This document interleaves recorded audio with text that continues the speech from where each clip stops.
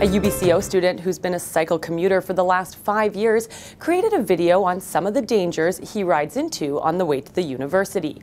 Castanet caught up with Kaylin Libby, who's currently in New Zealand, about his 5-minute video of his ride from North Glenmore to the school during the winter months.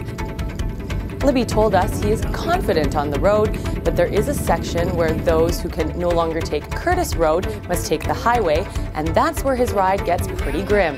In fact, he's seen people in tears when they reach the overpass section with no bike lane.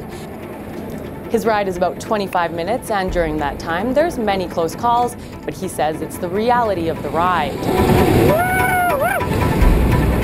He adds a cycling commute is feasible and it's also good physical activity, but it should be safe. UBCO is working to have a safer access to the campus via a new multi-use pathway and bridge that will allow cyclists to bypass the Ellison overhead on Highway 97. However, until that time, Libby hopes motorists are more aware of cyclists on the road when traveling on the overpass. For Libby's full video, check out castanet.net. I'm Jen Zielinski for Castanet News.